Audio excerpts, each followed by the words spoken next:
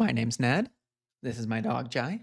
And today we're talking about how to get data from an Excel file hosted on SharePoint down into Power BI.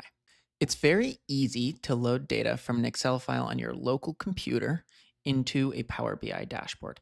And it's very easy to load data from a SharePoint list into Power BI itself.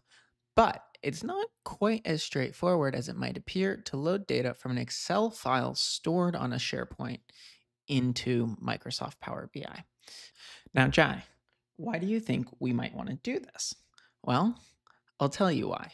It's because when you have an Excel file stored on your local computer, you'll need something called a data gateway for Power BI to refresh that Excel file onto the Power BI service. However, if you have an Excel file hosted on SharePoint Online, that's not quite the same story. Instead, Jai, you can essentially have the file loaded on the SharePoint and by someone else and have the Power BI dashboard refresh on its own automatically. With that said, let's get started. Here's a SharePoint site that I created on my Azure tenant. It's called example site. And here's an Excel file that I've created with some data. Now, I'm going to want to import data off of this Excel file. With Power Query, you can define a range that you want to import, but it's much easier to just import one specific table off a particular worksheet. So for all of the data that I want to import, I'm going to make sure that it's in a table that's named very nicely. So I'm going to move this data into a table because I'm going to import the state table. Then I'm going to make sure that it's named date table. All right, I'm going to go and I'm going to save this and I'm going to upload it onto my SharePoint. Okay, so here it is. And as you can see, I've saved it onto my SharePoint. And here it is in the folder path, shared documents. I'm now going to open up Microsoft Power BI and create a new file. And I'm going to click the Get Data button. And in the dropdown, I'm going to search for SharePoint. And as you can see, I have a few different options. I have SharePoint folder, SharePoint online list, and SharePoint list.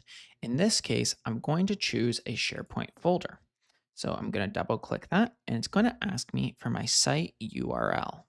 I'm going to give it my site URL, which in this case is just this first part. So my base URL here, then /sites, then my example site. I'm going to click OK. And it's going to load and it's going to ask me to authenticate. In this case, I'm going to use my Microsoft account. So I'm going to click sign in. It's going to sign me in. And then I'm going to hit connect. And it should let me get onto the Microsoft SharePoint site, at which point I can then see essentially my Excel file. Instead of hitting load, I'm going to hit transform data.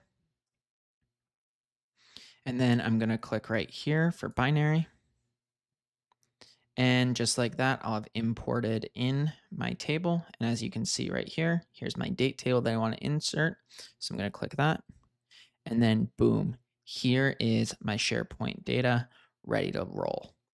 Now, as you can see, it's importing this Excel file off of this site. So as long as I don't change the name of this file or the location of it, but just update the content, my Power BI can refresh this date table whenever it wants. But what if I have folders on my SharePoint, in particular nested folders? Well, I've moved that Excel file here into a folder called test documents. Let's take a look at how this changes our Power Query flow. As you can see on the surface, it looks fine, but when I click navigation, what you'll notice is I'm now getting an error, and that's because I moved my path. Luckily, fixing this is pretty straightforward. We just need to give it the correct path on this navigation site.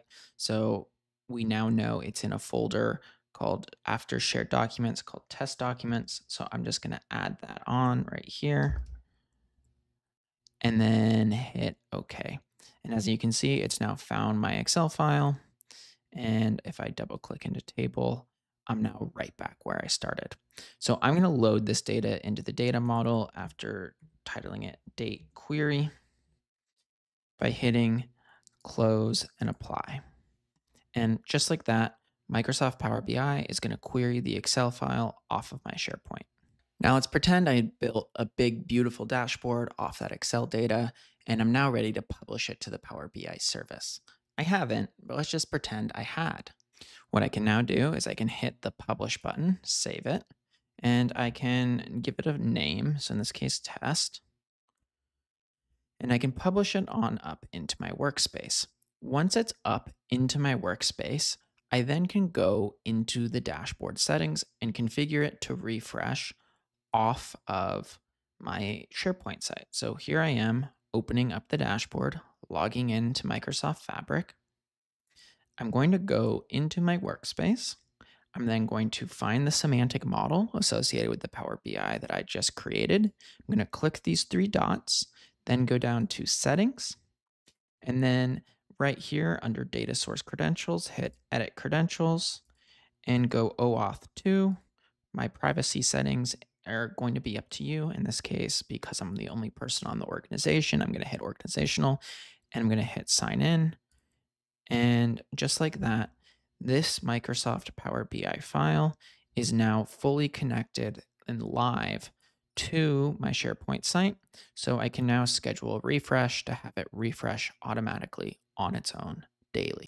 So if you enjoyed this video and you enjoy learning about business intelligence, in particular Microsoft Power BI, Fabric, sometimes SQL, sometimes Python, please consider subscribing and liking this video. Thank you for watching.